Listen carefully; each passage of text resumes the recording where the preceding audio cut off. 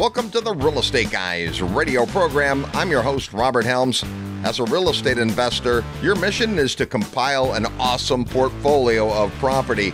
Today, we're going to share a way to make more money and pay less in tax. That's completely legal. It's one of the best tax tools for real estate investors, and we've got a great guest on the Real Estate Guys radio program. All aboard! It's last call for the Real Estate Guys 22nd Annual Investor Summit at Sea. This one-of-a-kind event is nearly sold out, so grab your spot now. Joining us this year is the rebel capitalist George Gammon, sales legend and best-selling author Tom Hopkins, CPA Tom Wheelwright, and Ken and Daniil McElroy. Plus, Anton Matley, Mauricio Raul, Beth Clifford, Brad Sumrock, and joining us for his 11th Investor Summit, Peter Schiff. It all begins June 13th in Fort Lauderdale, Florida. Visit investorsummitAtSea.com to get all the details and reserve your spot now. And we still have room for a few young adults, ages 18 to 25 at a very special rate.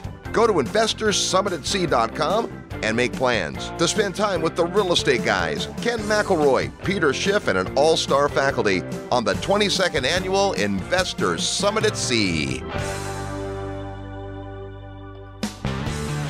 Welcome to the Real Estate Guys radio program. I'm your host, Robert Helms, getting ready for summer around the Real Estate Guys studios. Lots going on. We've got some great interviews coming up. Today, we're going to talk about one of the best tools there is for real estate investors to both make more money and pay less tax. Now, ironically, this is something that we haven't talked about in many, many years. It's an important provision of the Internal Revenue Code. Now, before you tune away and think, oh no, we're going to talk taxes again, this is maybe the most exciting part about taxes when it comes to real estate. If you didn't know about this tool, then every time you sold a property, you'd pay tax, sometimes a lot of tax. Then you wouldn't have that much left over to buy another property with. And many investors do that. They keep getting slammed on tax in every transaction and therefore can't buy as much property going forward. But this tool, the 1031 tax-deferred exchange, allows you to sell a property and buy another property legally paying no tax. Now, technically, it's deferring the tax. You're not avoiding the tax, you're deferring. And we're going to learn all about that today. But the mindset of this is it really lets you leverage your increasing real estate holdings. Our friend, the certified public accountant Tom Wheelwright, explains that most of the tax code are incentives, deductions, ways that you can save tax. Only a very small part of the code has to do with paying tax, how much tax is owed. The vast majority are the various incentives the government gives us to invest in real estate. Now, the Real Estate Guys have listeners in more than 190 countries.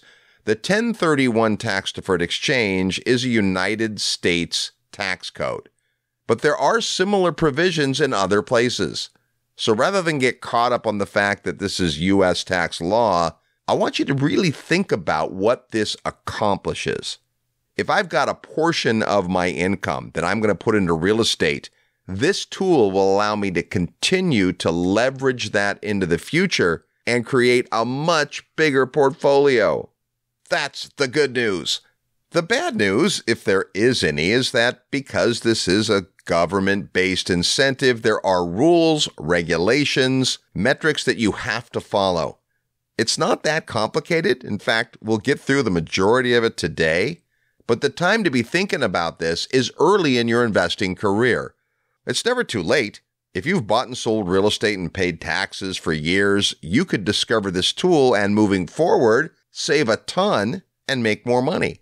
But if you're a newer investor especially, the time to get your mind around the 1031 tax-deferred exchange is now. And to do that, we've got an awesome guest. I'm delighted to have Scott Saunders on our program. I've had a chance to spend time with Scott on several occasions. He's an engaging guy. He loves real estate. He's an active investor. But what he does for a living is help people complete 1031 tax-deferred exchanges so that they can make more money and pay less tax. When we come back, Scott Saunders on the Real Estate Guys radio program. Hey everybody, it's Ken McElroy, and I'm on with the Real Estate Guys, and I'm very excited to be a guest and a speaker at the Investor Summit coming up. If you haven't signed up, be sure to do so. Welcome back to the Real Estate Guys radio program, now in our 28th year of broadcast. We love making money with real estate, and you can make more money if you pay less tax. Today, we're going to talk about one of the coolest tools there is when it comes to saving tax money, and that is the 1031 tax deferred exchange. It's a section of the Internal Revenue Code that allows real estate investors to save some money. And here to talk about it, a guy that has done thousands and thousands of these transactions. He's been doing it for more than 35 years. Welcome to the Real Estate Guys radio program, our friend Scott Saunders. Hey, Scott. Hey, Robert. Great to be with you today. Excited to talk about this topic and share with your listeners a powerful strategy that can really make a difference as people grow and scale a portfolio. So excited to dig into it, get into the mechanics, all the different applications. Hopefully it's gonna be a lot of fun. People think of taxes and they go, ooh, well, we're talking about how to defer paying taxes, keep more of your hard-earned money.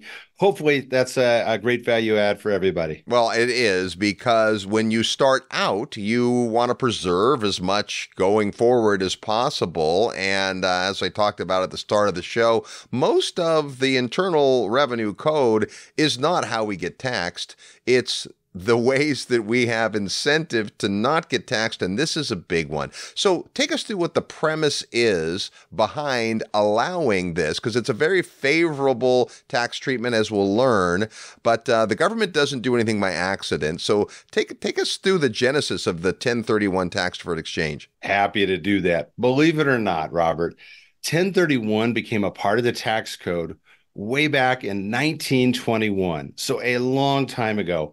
And really the foundation, kind of the reason why, is the government said, why should we penalize somebody when they're just going to redeploy their capital into another property? And really, if we go back, and I'll take everybody back on a little history lesson, look at what America was like in the 20s. We had a lot of agriculture, small business owners, rural farms. So, Robert, let's just say you had a wheat farm, for lack of a better example. I had a corn farm, and we knew each other in town, and you wanted to switch over to doing farming corn. I wanted to do wheat. Well, let's just say we bought those properties 20 years ago, so they had gone up a little bit in value. At the end of the day, if you look at the way society was back in the 20s, what did we do as farmers? We put everything back into our farm, right? We bought new seed, we got horses, equipment. And so the government, if they were going to come into somebody in rural America and actually tax them on the gain, they're going to now deprive you and I both of capital that we need to operate our farm and our business. Right. So the concept was, wait a minute. If you're going to go from a wheat farm to a corn farm, you haven't actually liquidated and put cash in your pocket. You've just gone from one property that you're farming into another with a different type of crop. So the initial justification rationale was continuity of investment. You haven't actually cashed out. You've just redeployed the capital into another farm. Now, it's farm. It can be for businesses held for investment. And then today, for the viewers on your show, any type of investment property. So it really allows you to just redeploy and reinvest. And the benefit for the economy, you say the government's not stupid. Tom Wheelwright's got some great books talking about the government's perspective, right? Why do they allow some of these mechanisms in the code? People that do exchanges actually end up improving their properties. They enhance them, right? So they'll go into a property and they might fix it up.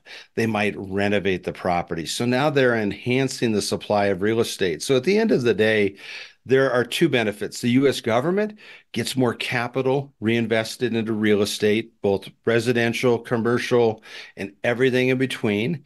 The individual investor gets a huge benefit because instead of paying taxes in a sale, they're able to defer those taxes into the future. And we'll talk about some little bit more advanced strategies there that I'm sure you're aware of. You can defer that, and then you take all of your purchasing power, your gross equity, because you haven't paid taxes. Now you get to redeploy that into other property or, Robert, into properties. So a lot of people might sell one property and they maybe will exchange for two replacement properties. Now they've got more real estate appreciating, a little more tax benefits, a little more cash flow coming in. And somebody that does this over a long period of time is really going to see their portfolio grow and scale much faster than somebody who just sells and pays taxes every time. So that's really it's a huge gift to real estate investors and people that own property that they use in their business. It's really a significant advantage. And frankly, that's why it's been in the tax code for so long. It's been there through boom times, recessions, and it's been through all sorts of different political administrations because it helps create jobs, it helps the economy, and it helps grow the GDP of the country. Now, let's get into the whole concept of what this kind of an exchange is. Originally, it truly was an exchange. So to your example, the wheat and corn farmer, we would exchange the land and it would happen at the same time. It doesn't work like that today. We don't have to get into the details of the Starker exchange and all of that, but just understand there's a few rules that are non-negotiable. So Scott's going to teach you what those rules are. And to do a 1031, you have to abide by the rules, or you lose that tax preservation. But the concept is this: rather than sell my investment house, pay taxes on the gain, and use what's left to buy another property, the 1031 allows me to put all of that gain into another property and not avoid, but defer the tax. In order to do that, there's some rules. And the first is you need to work with a third party that is set up to do this, because you cannot have constructive receipt of the money. So talk to that part of it, how a company gets set up to be that third party. Sure. So as you mentioned, the exchange started with simultaneous swaps, but now most of the exchanges are where you would pretty much just list a property, get it under contract prior to closing. This is a really important thing. You need to hire and engage what is called a qualified intermediary. Now, that's kind of a mouthful. And I'll tell you and your listeners, there are other synonymous terms for that. A lot of people today refer to it by abbreviation AQI. Yep. Some refer to them as an intermediary. If you're on the West Coast, Southern California, you might hear them called an accommodator. You might also hear it called a facilitator. So all of those terms describe this middle entity. This is a fourth party principal that steps into the transaction. So I'll try and use the IRS language, a qualified intermediary. Here's what they do. When you would enter into a contract to sell an investment property, Robert, you get it under contract, you open it up with a closing officer, title company, and then you contact a qualified intermediary. That qualified intermediary is going to prepare some legal documents, but one of them is what's called an assignment of the contract. So your right to sell the property is assigned to the qualified intermediary. They step into your shoes and now become the seller of the property. So when you go to close it, everything from your end happens just like it would in a normal closing, right? You're going to close on time. It's not going to hold everything up. But when it closes, the title would go from you to the buyer. But the qualified intermediary now has been inserted as the seller. So they sell the property to the buyer and the money comes to them. And as you mentioned, this is important. You can't actually receive the funds and you can't legally be entitled. So some people want to set up an exchange, but they don't do it before they close. And they find out after the fact that doesn't work. So then the qualified intermediary receives the money, and that's the very beginning of the exchange, is when that property closes. We're going to call that on the time deadline, day zero. And by the way, there are hundreds of entities out there that act as a qualified intermediary. All over the country, there are independent companies set up that way. Some law firms work that way. And so they're all over. A great resource I'll share with your listeners, there's a group, and it's a mouthful, called the Federation of Exchange Accommodators. They are the National Trade Association. Their website's super easy to remember. It's 1031.org. So what I think of as reputable qualified intermediaries will belong to that, and they subscribe to a code of ethics regarding how they'll hold the funds and how they will treat the customer. So that's kind of how you can locate them. You could certainly ask your closing officer at the title company. A lot of real estate professionals might know. And some people you might want to ask your tax advisor, maybe your real estate attorney. I'd recommend getting, a few referrals. And making a few phone calls and just doing some due diligence. But that's how you find a company called a qualified intermediary. So the intermediary steps in, and this is an important part. This is what keeps the exchange true, if you will. You don't take the money, you're not on the title, and it's all perfectly legal. Been doing this for a long, long time, and it's in the code. So you just have to get your mind around it. Now what happens is you want to buy another property, right? You're going to relinquish that first property that you sold. You have a buyer, you've got a close date. The intermediary has stepped in to fulfill those functions. Now you're going to buy a replacement property. There are some important rules and some timelines. Take us through that, Scott. Yeah, here's what the timeline is. So this is what's called a delayed exchange. Sometimes you'll hear referred to as a deferred, but most exchanges, Robert, are a variation of a delayed exchange. This is by far the most common one. The day you close is day zero. Now you've got 45 calendar days, and it ends at midnight of the 45th day.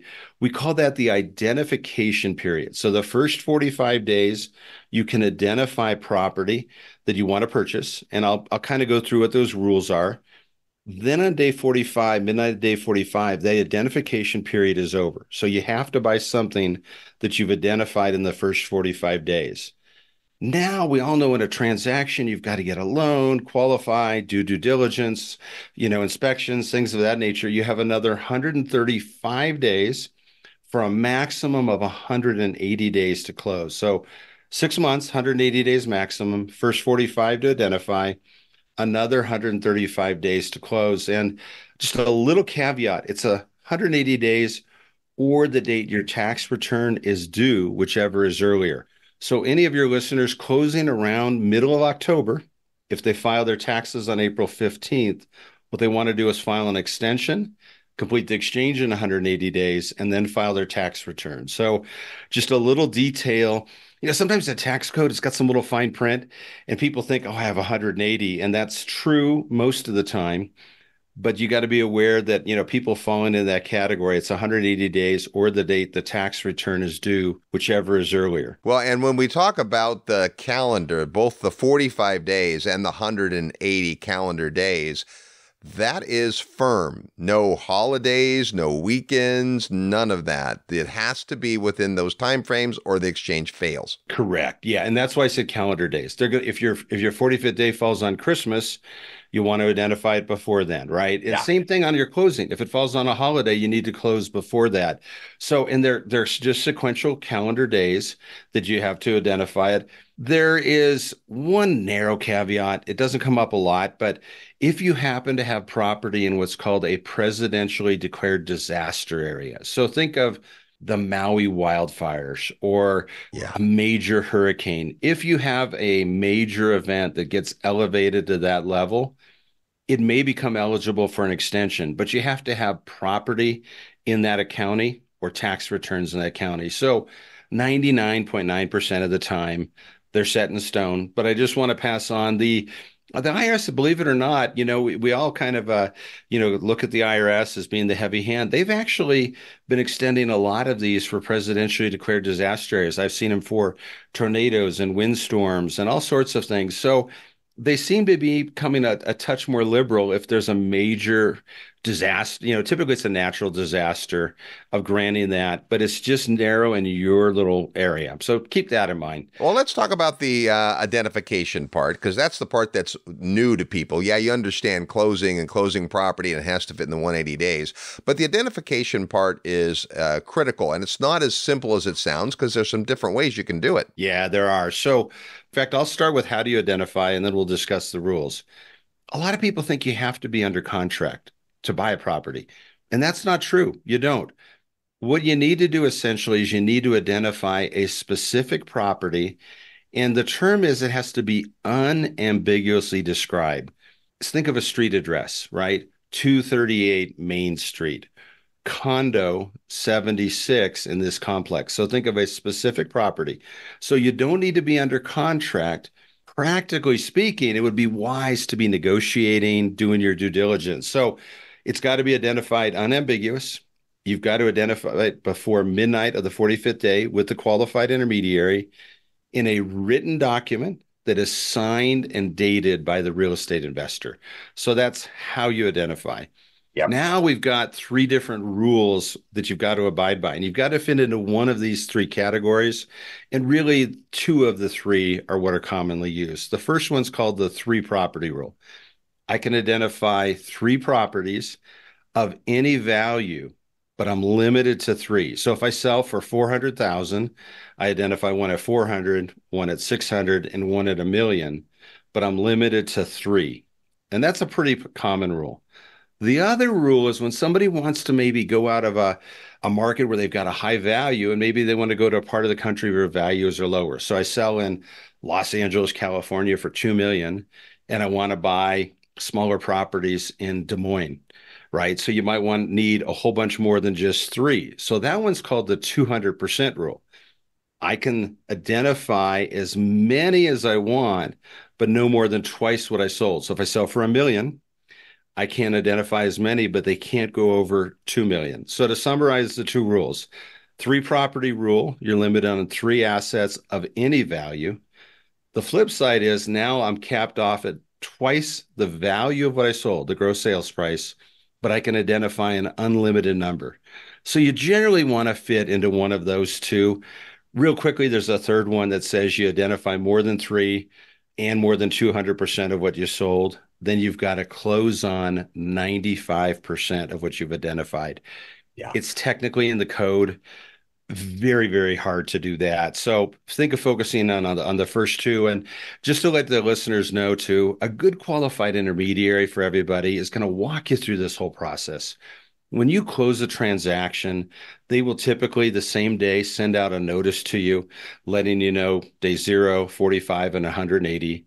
They'll let you know the proceeds they're holding, what account it was deposited into.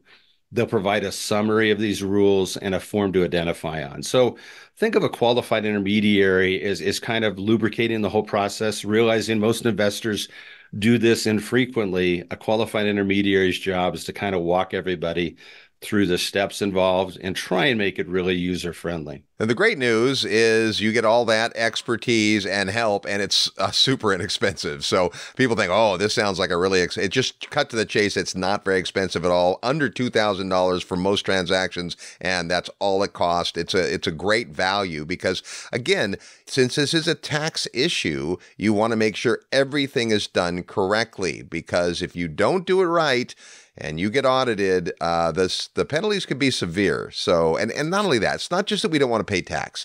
It's that we want the use of as many of those proceeds as we can moving forward, which kind of takes us to the next part of this, and that is, if I'm going to exchange, the three property rule, if I sell a $100,000 rental property, I buy a $150,000 rental property. Okay. Well, I identified three different properties because I wasn't sure which one I was going to, close on, but I only have to close on one. Now, what if I sold a $100,000 property? I wanted to buy two $50,000 properties. Okay, well, that three property rule might still work, and I could identify a third property. But you can start to see that if I take that $1 million house in Los Angeles, which is a 2-1 fixer-upper, and I exchange into Des Moines, I'm going to get a lot more property. So that kind of dictates which rule you use.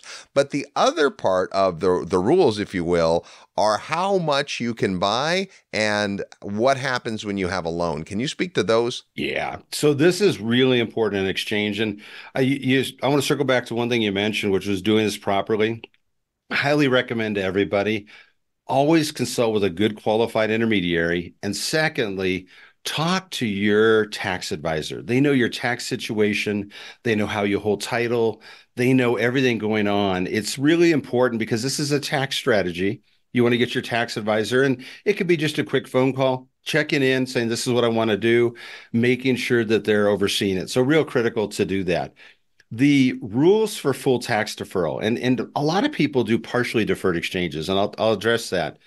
If you want to have a 100% tax deferred exchange, pay zero, which is what a lot of people strive for, you need to do two simple things. Number one, you need to reinvest all of your net equity. So when I say net equity, it just means your gross sales price. You'll subtract out the real estate commission, paying the title company, the fee, recording, preparing the settlement statement, and it would be the net proceeds due seller. That's what I call the net equity. So number one, that needs to be reinvested. Number two, and this is the one a lot of people aren't aware of, you need to have the same or a greater amount of debt. So if I have a mortgage of $83,000 on my sale, I want to have at least $83,000 of mortgage on my purchase. And I can combine that. I could buy two properties, one with 40,000 mortgage, one with 43. To summarize, reinvest in that equity, same or a greater amount of debt or mortgage. In the terms that you'll hear kicked around, and I bet you a lot of people have heard this, if you take cash out, which you're permitted to do, it's called cash boot, and you pay taxes on that. If your mortgage goes down, so let's say I have a $200,000 mortgage, I buy a property with $180,000, and I don't add cash to offset it, I have $20,000 of what we call mortgage boot. And so you add the cash boot plus the mortgage boot to get the total boot. That's what you'll end up paying your taxes on, is the total boot. So people do that. What if you have an investment and you want to take a trip to Europe this summer? Maybe you do an exchange and you reinvest almost everything except $10,000. You pay taxes on that. You still get most of the benefits of an exchange, but this is what you want to look at on your settlement statement. Look at your loan payoff, that's your mortgage. Look at your net equity. And if you want 100% deferral, those are the minimum. And then on the flip side, you can always add more. If you're going to go ahead and you want to leverage up, you can add more financing on your purchase. If you need to make a deal work and you want to throw in more cash because you need a little bit bigger down payment, you can do that. So you can always add cash. You can always add mortgage. And one other little piece, if you go down in mortgage, sometimes people, Robert, as they're getting their retirement, they want to deleverage a little bit. And they go, oh, I don't want to have to reinvest my debt. I'm trying to kind of lever down. You can do that. And so I could have less mortgage, but if I bring in outside cash to offset it, I can actually have a property with more equity in it and still end up with 100% deferral. So a lot of planning opportunities for people. And just keep in mind, it's an aggregate, right? If I sell one and I buy three, I want to see how much of my net equity went in. And then I want to add up all my mortgages and make sure that they're more than what I came out of. So those are the basic rules. Now, Scott, we always say don't let the tax tail wag the investment dog. And the reason what you just explained is important is perhaps you find those three fabulous properties that you want to exchange out of your current property into, and the numbers just don't quite work to get 100% deferral. Well, that's okay. 90% or 80% deferral is better than no deferral. So don't think that you have to get every single dollar forward. It's just if you do, that's how you take the most benefit of this. We're talking about the 1031 tax deferred exchange. We have Scott Saunders with us. When we come back, we'll talk more and give you some advanced strategies about exchanging, and we'll play real estate trivia next. You're tuned to the Real Estate Guys radio program. I'm your host, Robert Helms. Live nationwide, you're listening to the Real Estate Guys. Find out more at realestateguysradio.com.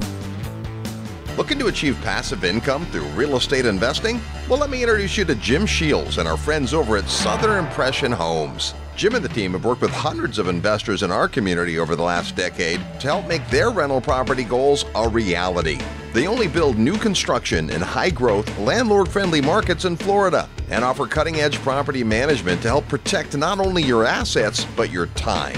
And to top it off, Southern Impression Homes offers in-house financing with mortgage rates as low as 4.75%. You can close on one of their new construction properties, either a single-family, duplex, or quad, in less than 30 days. Let Jim and the team help you achieve your goals of financial freedom like they've done for so many others. Check out their build-to-rent program by sending an email to sihomes@realestateguysradio.com. 1031 exchange buyers are welcome. That's sihomes@realestateguysradio.com.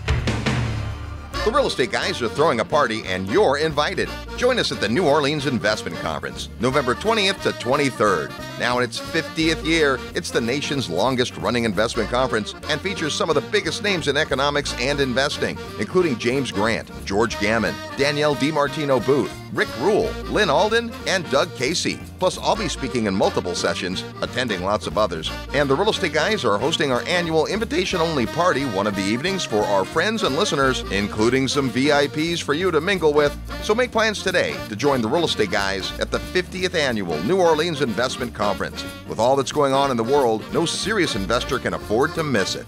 Send an email to neworleans@realestateguysradio.com and we'll get you all the details. And I'll see you there.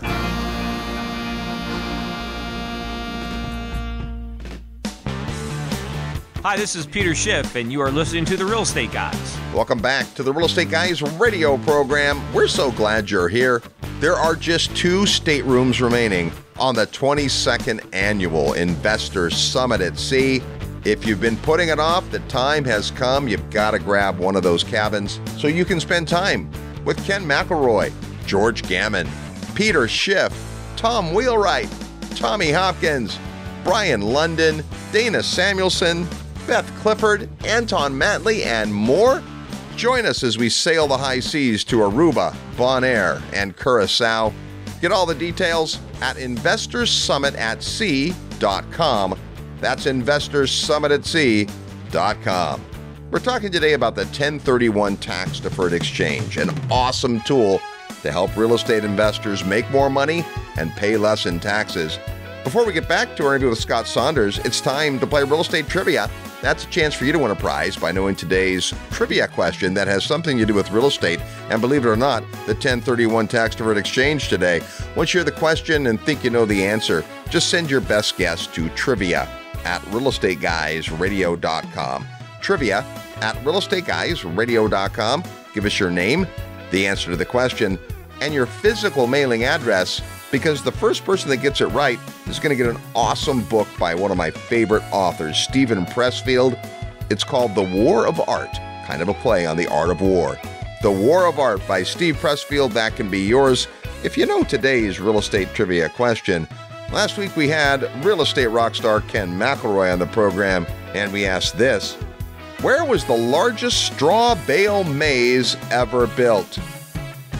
Well, the answer is in Rupert, Idaho.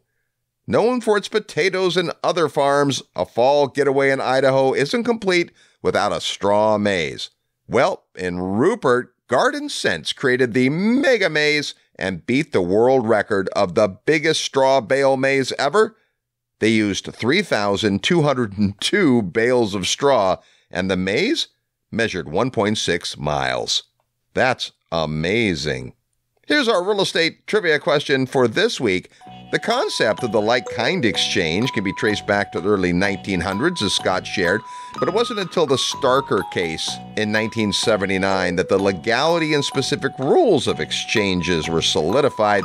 The case involved T.J. Starker and his family, who sought to defer the capital gains tax on the sale of some property. Here's what I want to know. What type of property did the Starkers sell? There's all kinds of property that can be used in exchanges, but this landmark case involved a particular type of property. What type of property was that? If you know or just want to guess, send your answer to trivia@realestateguysradio.com. Give us your name, your mailing address, and your guess. First person that gets it right gets this awesome book, The War of Art by Stephen Pressfield. That's today's real estate trivia question. We're with Scott Saunders, who is with Asset Preservation Incorporated. What you guys do is this exact thing. You're a 1031 tax-deferred exchange intermediary, which is how you've built up this great knowledge. When folks get to meet you in person over a beer, you can tell them a lot of awesome stories because there's crazy stuff that happens in the exchange world. But it's a pretty straightforward thing. And if you start early, you can continue to exchange. Now, I want to just make sure we circle back, Scott, on this whole idea that the intermediary steps into the position of the seller and then the buyer. So when you buy that replacement property and you're closing, your intermediary is involved there as well. Correct. So just like we did on the sale, where the contract's assigned to the qualified intermediary, On the purchase, the same thing will happen. The contract will be assigned. So there's a simple assignment of contract from the investor over to the qualified intermediary. Now we step into the shoes, we become the purchaser. So the qualified intermediary takes the money we're holding on behalf of that investor. We purchase the new property and we have it directly deeded on over to the investor. And one thing I want to mention, I'm glad you brought that up. It's really important. State laws, as you know, vary from state to state, and real estate forms and contracts are different. Some states have contracts that are non-assignable as they come out of the MLS. Right. You want to make sure that you have an assignable contract. And the easy way to look at that is if you review the contract, if it doesn't prohibit assignability, if it doesn't say that this contract is not assignable, then by default it is. I've got some language. In fact, we'll talk at the end, some free resources I'll make available, but I'll share in one of those free resources 3 sentences that you can put in your contract when you're selling or buying that put the language in. And, an attorney can say the same thing in probably 2 pages. These are kind of the basic 3 sentences. So I'll be sure to get back to you and your listeners with some suggested language. That way you're disclosing to the other party that your intents to do an exchange. Everybody's all on the up and up. There are no surprises. And I'll include that so you can put that in your purchase and sale agreements. Awesome. And this is important that your agent understands you intend to do an exchange. Typically, the listing agent will disclose to a prospective buyer's agent that the seller intends to do a 1031 tax deferred exchange. You're always documenting that. Typically, it'll say something like at no cost to the buyer. So a buyer comes in and it doesn't matter to them whether you're selling and paying tax or doing an exchange, but they will need the cooperation, which really just amounts to the fact that they're now dealing with the intermediary on the contract and not the original principal. And this works whether or not you use an entity or in your own name. So those are things that vary. Scott, let's talk about the idea that this isn't a one and done thing. If I do a 1031 exchange, my property's gone up in value. I've got some equity. I see a new opportunity. I move that forward. Then a few years later, the same thing happens. You can continue to exchange and continue to defer the tax. Yeah, that is the real beauty of a 1031. It's not just a one-time transaction. So let's say you start out in your 20s and you buy a little piece of dirt, an acre. You exchange out of that into a single family, out of those into 2 single families, into 4, into 8. Then you go out of that into a small apartment complex, and then out of that maybe into a commercial building as you're nearing retirement.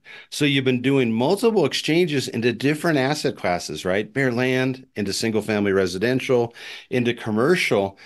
The benefit of the code is it says as long as you exchange, you defer paying the capital gain taxes. And one of the big misconceptions out there, and unfortunately, even CPAs say that, well, you're going to have to pay your taxes sometime. You might as well just pay them at today's rates. And that is not true at all. We have people that exchange throughout their lifetime. And what you're able to do is build up a significant real estate portfolio, right? Significant numbers. You don't pay capital gain taxes throughout your lifetime. And with the current tax rules, you get what's called a step up in basis. And all that means in English is you get to pass it on to your heirs at the value that it's worth today. So you started a little piece of land for 80 grand. You've now built up a portfolio worth $10 million. You pass away and your children or heirs get it. It's worth 10 million. They don't pay any capital gain taxes at all either. So that's why it's a powerful tool. You can take advantage of your lifetime and you're able to pass on highly appreciated property to heirs. They can sell it the next day and pay zero in capital gains. Now, there might be other estate taxes, right? There are different thresholds that come in, but a good tax advisor can give you guidance. That's really the benefit. I can tell you, I'm an investor, Robert. I do 1031s. I also own property. I will probably never sell. I will exchange throughout my entire lifetime and have property with tremendous amount of gain that I pass on to my children. And really, that's a way to kind of build some generational wealth. And I know a lot of real estate investors, when they get, kind of nearing retirement, they start thinking of how do I plan for the next generation? How do I pass on these skills? And how do I pass on these assets and the skill set to manage them? So that's something that's really a big, big benefit of 1031. One point I just want to bring up, You talked about different entities. Any entity can do an exchange. So an individual can, a trust, a partnership, a C Corp, and S Corp. So the entity that relinquishes has to be the same entity that purchases, or what we call the Right. same tax owner. It does get a little tricky with partnerships. You can't do an exchange on a partnership interest. So if you and I own property 50-50 in a partnership, the IRS says we can't do that. We've got some workarounds, some ways to do what's called a drop and swap or swap and drop. So if you have a partnership or LLC, consult with your tax advisor, consult with a knowledgeable qualified intermediary. You're going to need to do some planning in advance and get it out of that LLC or partnership. But just keep in mind, any entity up at that entity level can do a 1031 exchange. Well, that's a good point. And I think that brings up another topic, which is as you're looking at this tool, which is a great, great, great tool, there are things that it doesn't work for, like an interest in a syndication, or as you mentioned, a partnership, but it works for a ton. And there is this concept you'll hear about that you have to exchange like-kind property. But that's a wider category than you might imagine. Can you speak to that? I certainly can. So let's start off and make it simple. It's got to be real property, or what most people would call real estate. Personal property was allowed up until the end of 2017. And with the Tax Cuts and Jobs Act, that got eliminated. We used to do exchanges on farm equipment, corporate jets, art, collectibles, all sorts of fun stuff. Can't do it. Real estate, any type of real estate, if it's held for investment, can be exchanged for any other real estate held for investment. So it doesn't mean you've got to go land to land or single family to single family. So I can exchange land, single family, self-storage, multifamily, a ranch, a farm. I could also have maybe a business building that I use in my business. It's property held for investment or used in a business. I have a friend in town, had a car business, and he owned the big shop, retired and exchanged out of that into a ranch in Colorado that qualified for an exchange. So like-kind's really broad, and I'll just spend just a quick moment. I'll go off the rails a little bit, Robert, but it's broad. You can exchange water rights in certain states. You can do exchanges of certain oil, gas, and mineral interest. We literally exchange air in what's called a transferable development right in some jurisdictions. There are things called tenant in common or TIC interests that can qualify. Yeah. There's something called a Delaware Statutory Trust or a DST, which is this hybrid. It's treated by the SEC as a security, but it qualifies. And so those are sold by registered financial advisors. They go to accredited investors, but that's another thing. Here's another niche. What about a vacation home held for investment? What if you build up a real estate portfolio and you want to get a vacation home for the family and grandkids?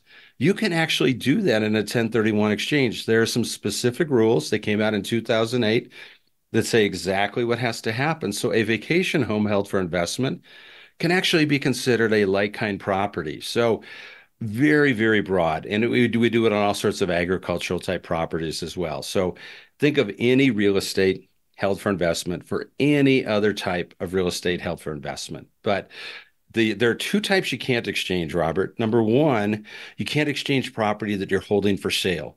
So if you're a developer, that won't work. If you do a fix and flip and the intent's to make that quick profit, that's excluded also. So you can't exchange property held for sale.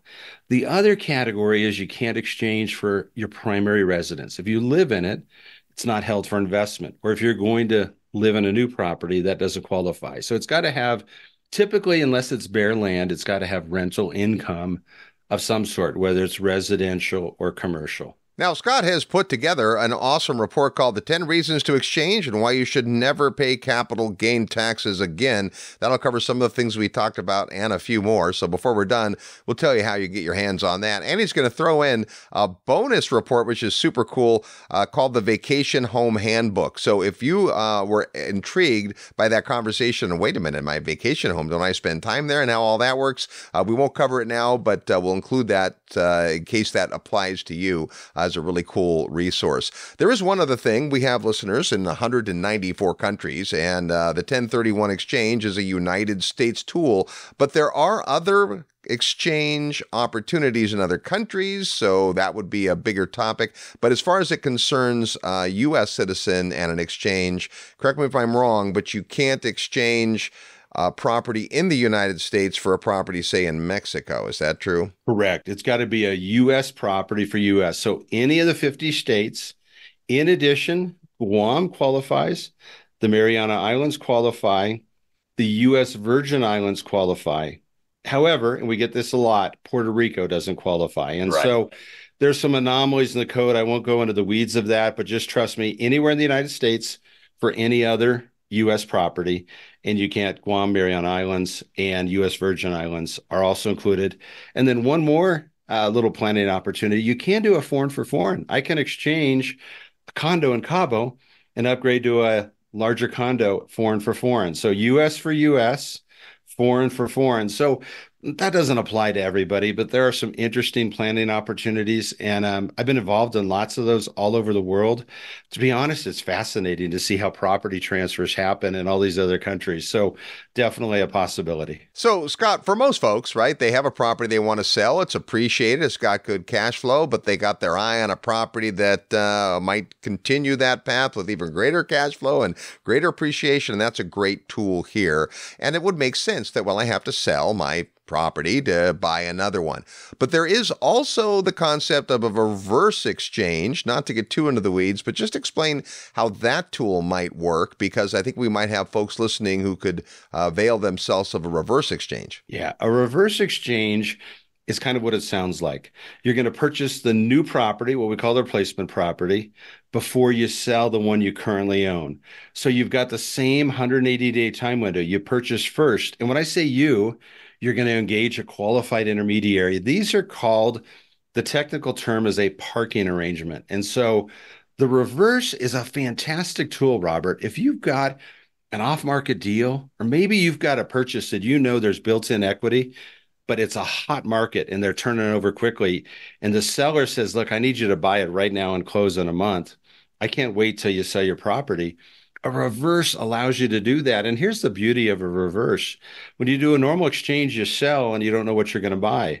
In a reverse exchange, you're buying first and then selling. So it almost takes a lot of the mystery out. I've personally done a reverse exchange years ago where I had a great buying opportunity, was able to purchase an asset that other people were interested in because I was able to scoop it up quickly through a reverse. I exchanged out of another property, and then to make things a little more complex, I did a forward delayed exchange into a second replacement property. So a reverse followed by a delayed exchange, just showing that there's a lot of options. There are things called improvement exchanges or build to suit. So I can improve and renovate an asset during the 180 days. I can build something from the ground up. And Robert, I can even combine a reverse exchange with an improvement. Right. So I buy the land and I start building my new property. And we see a lot of people that are maybe an owner user that wants to do that for their business. What if you want to build your dream vacation rental cabin on a lake? $2 million property, you want to build to your specs. A reverse improvement allows you to build exactly what you want rather than having to buy what's out on the marketplace. So there are some creative things. These are considerably more complex and a lot more moving parts. But again, it just goes to show you the exchange can really help you accomplish a lot of goals if you're talking to your tax advisor and a qualified intermediary and seeing you got all these options available. See, we told you it was exciting stuff. Hey, Scott, we really appreciate you bringing your wealth of knowledge. We could go on for 2 more hours about this stuff, but Scott's put together this cool report. All you have to do to get your copy, it's called 10 Reasons to Exchange and Why You Should Never Pay Capital Gains Tax Again. Just send an email to exchange@realestateguysradio.com, exchange@realestateguysradio.com. You'll get that report. Plus, you'll get the vacation home handbook, and you'll get Scott's contact details. You want to pick his brain on one of these complex, complicated, awesome exchanges. Good stuff today, Scott. We sure appreciate your time and expertise. Thanks for being on the program. Great being with you. Thanks so much. Had a blast. There's Scott Saunders. He's the Senior Vice President with Asset Preservation Incorporated. Just make sure you get his report. Send an email to exchange@realestateguysradio.com. You're tuned to the Real Estate Guys radio show. I'm your host, Robert Helms. Need help with your real estate investment portfolio? Check out the resources page at realestateguysradio.com. As I speak, inflation is robbing you at a rate north of 10%. Last year, the number one zip code that Mid-South homebuyers offered income property to Real Estate Guys listeners in appreciated by 21%. To harness that spread and protect and grow your wealth in the current economic storm, you need the 2 decades of experience in renovation and management that Mid-South homebuyers brings to their investors. Every home Mid-South offers you will have brand new components, a new 30-year roof, and a high-quality renter, all in a price range under $150,000. Their empathetic property managers will use your ROI as their North Star, while the lack of repairs on their totally renovated properties contributes to their almost 4-year average renter stay and 99% occupancy rate. Learn about their lifetime occupancy guarantee and total 1-year maintenance guarantee by emailing midsouth@realestateguysradio.com. That's midsouth@realestateguysradio.com. You'll be glad you did. Hi, I'm Garrett Sutton. And I'm Ted Sutton. And we're the father and son legal team at Corporate Direct. Are your assets protected? We live in a litigious society. One lawsuit and you could lose everything. You need the professional and affordable asset protection from Corporate Direct. And now, on top of protecting your assets, the government has a new disclosure requirement called the Corporate Transparency Act, or CTA. If you don't file the CTA form on time, the penalties are $10,000 and 2 years in jail. At Corporate Direct, we can help you get through this new government maze. We offer a free 15-minute consultation with an incorporating specialist on forming a corporation or LLC. And we can help with your CTA filings. Remember, the penalties for not filing are steep. We're here at Corporate Direct to help. To learn more and get connected to Garrett and Ted, send an email to act@realestateguysradio.com. That's act@realestateguysradio.com. Are you ready to ride the wave of success in the booming car wash industry? Tommy's Express Car Wash is the cutting-edge brand that's revolutionizing the way we clean vehicles. Demand for top-notch, state-of-the-art tonneau car washes is skyrocketing. Institutions are diving in head first, and we're already a step ahead. We have a world-class operations team, and we are building a portfolio of Tommy's Express car washes that's on track to become one of the largest privately owned car wash portfolios in the U.S.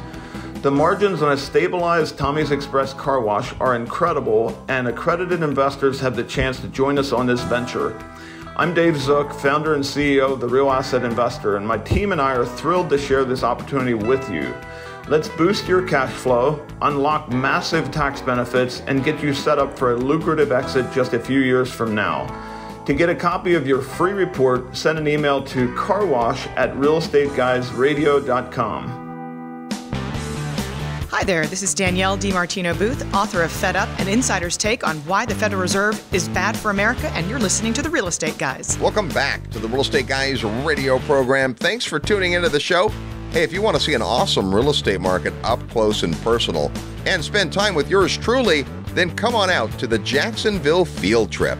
Jacksonville, Florida is an amazing market. We're actually going to look at a wider area than just Jacksonville. But it's a great time, great group of folks. This will be our 3rd trip to Jacksonville. Come see what all the excitement is about. One of the greatest things about Jacksonville, other than great tenant-landlord law and pretty good affordability, is the fact that there is good inventory there and lower interest rates than you might expect.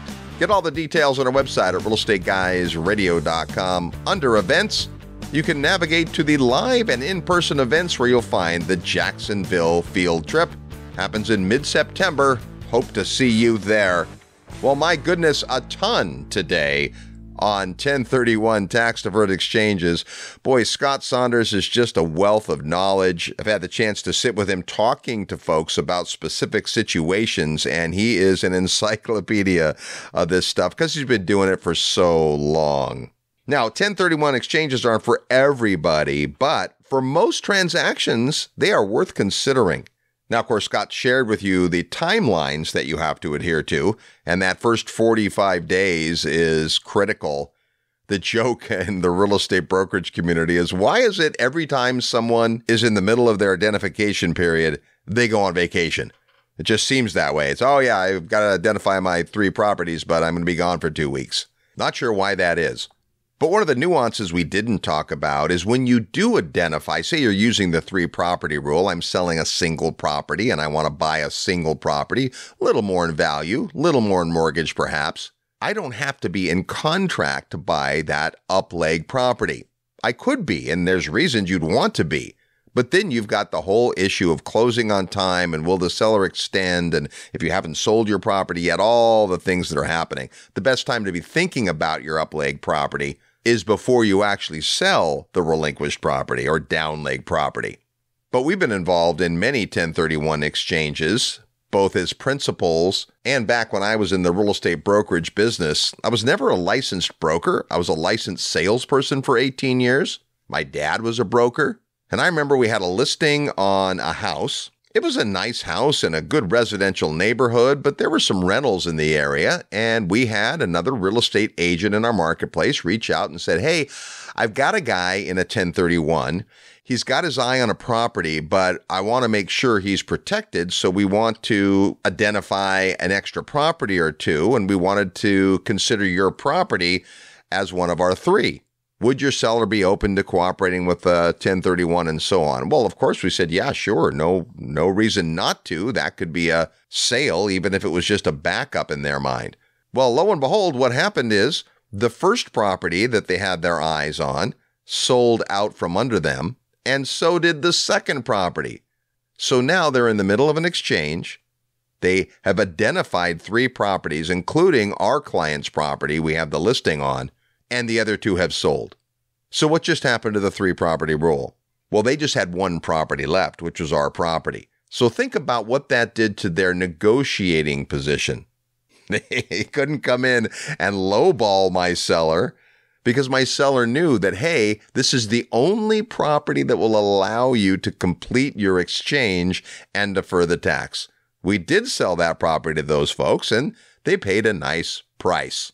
Which, a couple lessons in there. One, if you're a real estate agent or broker, you might not think that someone identifying property number 3 out of 3 is going to be a high likelihood, and it's not. But if it happens, you look like a hero to your client. But the other lesson is you have to choose wisely. I know of a situation, and I'm sure Scott's seen this more than I have, where all 3 properties sell, and now you don't have an exchange. So you really do want to understand the rules, the timelines, and what's happening actively in your market. If the market is hot and properties selling quickly, much better idea to already be under contract and perhaps negotiate some extensions ahead of time to close to accommodate your 1031. You get lots more ideas in Scott's report, The 10 Reasons to Exchange and Why You Should Never Pay Capital Gains Tax Again. You get a copy of that, plus his vacation home handbook, by sending an email to exchange@realestateguysradio.com, exchange@realestateguysradio.com. Scott's also going to include that language he talked about that's important to have in your listing agreements and sales agreements to paint the right picture for tax purposes. Hey, before we get out of here, it's time for this week's Market Spotlight. Almost every week on Market Spotlight, we talk about an awesome real estate market. Today, we're going to talk about not a geographic market, but a demographic market. To help us do that, let's welcome our good friend, Isabel Garino. Hey, Isabel. Excited to be here. Thanks for having me. Well, it's always great to spend time with you. You are an infectious woman that loves to spread the good word about this demographic you guys serve. Tell us about that. Yeah, well, we focus on residential assisted living. And when we're looking at getting into that real estate market, the number one thing we're always looking for is the right demographic market, which the timing has never been better, right? We have the baby boomers starting to just now approach that assisted living age. And this is a huge opportunity for people to get involved in all that real estate that's going to be coming to the market really soon. And it's not any one specific geographic area. There are residential assisted living facilities kind of everywhere because of the nature of it. But the demand curve is what is amazing. You know, the start of the baby boomers, they're going to keep coming for a long, long time. And then the next demographic after that. So what you guys do is a little different than what we might perceive as kind of that institutional, 3-story, 100-unit kind of building. Talk about the distinction. Yeah, what we focus on is residential assisted living. So single family homes. Now, when I say single family, I don't mean a 3-2, right? I mean a luxury, upscale, nice home in a really nice part of town, but they are still zoned residential and they're housing somewhere between 6 and 16 residents in the home. So not 100 people, like you said, in a 3-story building, right? With all these caregivers coming and going. Instead, it's a residential setting to serve those seniors and give them that quality care in their last years of life. Well, and the neat thing is most of them spent most of their life in a home like that. So they are feeling more at home when they're with a smaller group of folks than, the hallways of a giant apartment building are almost hospital sometimes. So it's great for that result. But also the fact that you do have a business overlay. So the business of making sure you take care of these seniors is maybe even different from the real estate part of the equation. Can you explain that? Absolutely. In a big box facility, the ratio is typically 30 seniors to one caregiver. So that's impossible, right? One person can not take care of 30 people. And especially these are high need, individuals towards the end of life. They typically need help with 3 to 5 activities of daily living, or ADLs, as we call it in the industry, by the time you move into assisted living. So this is not like everyone's good on their own. These are high need individuals. In our smaller care home settings, it's a 4-to-1 or 5-to-1 ratio, which is a lot more acceptable. So the quality of care increases. The food is good. The home smells good. Everyone's getting the love and attention and quality care that they really deserve towards the end of life, which is so important. Not only is the environment more comfortable, like we talked about, but the care is just so much greater because our caregivers have the ability to actually be there and serve the seniors when they need that. Now, from a real estate investment perspective, one of the most attractive things is not just that you're doing a cool thing for folks that need the help, but also there's better cash flow from these types of homes. Absolutely. Absolutely. It's that do good, do well model. Most of these homes, our homes and our students' homes, are cash flowing easily $10K a month on just one property. And we really encourage that you scale it. You have 2 to 4 homes within 20 to 40 minutes of each other. So that way you can really have kind of your hold on your market, because you want options for the seniors. If someone needs something in a different part of town or a little less expensive, you want to have that flexibility. So having that, 2 to 4 homes nearby each other is a really great way to go. But 10K a month, even on one home, that's tough to make do with single family investing these days. So it really is one of the more lucrative opportunities, and you feel good about what you're doing, which is that benefit on top. Now, I've had a chance to see several of these homes and meet dozens and dozens of your students. And this is something that is easy to do, but it does take a little more training than just owning rental homes. So thankfully, you guys do a 3-day training several times a year. Talk about that, because that trip is really unique. Yeah, we host a 3-day training here in Phoenix, Arizona, about 8 times per year, every 6 to 8 weeks or so. And in that training, we're really going through every single thing step by step, because the real estate can be seen as kind of the easy part of this, right? Buying and retrofitting and getting it ready to go for the seniors. But what about the licensing? What about the hiring and all the policies and procedures within the home, and raising capital? That's why we love to work with you guys, and, all of the different events you host with the Secrets of Successful Syndication, because you really help our students raise the capital for this entire project, because it's not a light lift, right? It's a heavy load, and you want to make sure you're doing it right. So there's so many things along the way. And so we like to show everyone A to Z how to do this, how to find the home, fund the home, and fill the home. And that's a really beautiful way to go about that. So in those trainings, we can go through that step by step. It's so good. And if you'd like more information about one of those trainings, whether you're thinking about this as a passive investment, which some people do, or, hey, I'd like to own the real estate and find an operator to run it, or you know what, this sounds like something I'd like to take on as a business endeavor. You want to come out to the 3-day course with the Residential Assisted Living Academy. We'll tell you how to do that right after this. Hey, Isabel, thanks for sharing with us today. Thanks so much for having me. There is the effervescent Isabel Garino. Hey, if you'd like to know more about what Isabel does at Residential Assisted Living Academy, all you have to do is send an email to ALF, A-L-F, that is, Assisted Living Facility, ALF, at realestateguysradio.com. You'll get a link to an awesome video series she's put together where she explains a lot of the details. Just send an email to ALF, A-L-F, at realestateguysradio.com. Well, big thanks to Isabel for popping in for Market Spotlight.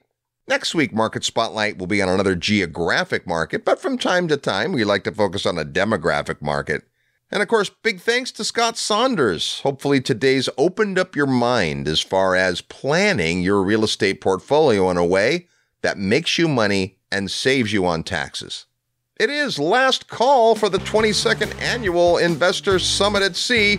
Just a couple cabins left. We'd love to have you join us. It's June 13th to the 23rd. We'll start in Fort Lauderdale at a beautiful hotel for a couple of days, then take a voyage on a brand new beautiful luxury cruise ship with Peter Schiff, Tommy Hopkins, George Gammon, Ken McElroy, and CPA Tom Wheelwright, plus a bunch more. Come with us.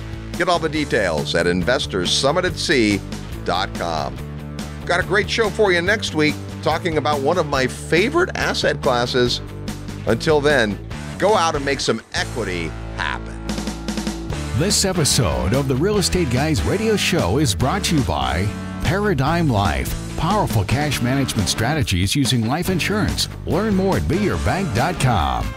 Mid-South Home Buyers, low-cost, turnkey cash flow properties in Memphis, Tennessee. Corporate Direct, asset protection strategies for real estate investors from attorney and Rich Dad advisor Garrett Sutton. Find these and other great companies under the Resources tab at realestateguysradio.com. To learn how you can expose your product or service to the Real Estate Guys audience, call 888-489-7723 extension 4. That's 888-489-7723 extension 4. Or use the feedback page at realestateguysradio.com. Thanks for listening, and we'll see you next week right here on the Real Estate Guys Radio Show.